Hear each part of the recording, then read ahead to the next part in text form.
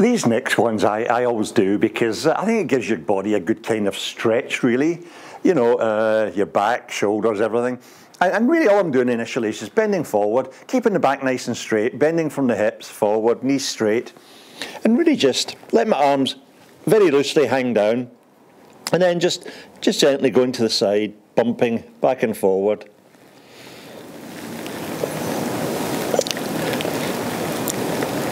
You can actually feel the spine start to kind of creak a little bit and stretch back and forward. Maybe, you know, 10 or 12 of them.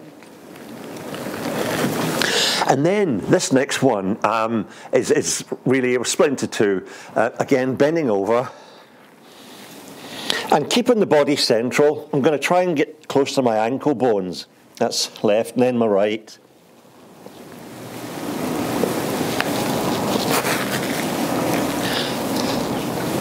I would tend to do 10 of these, and then this time really reach over. 3.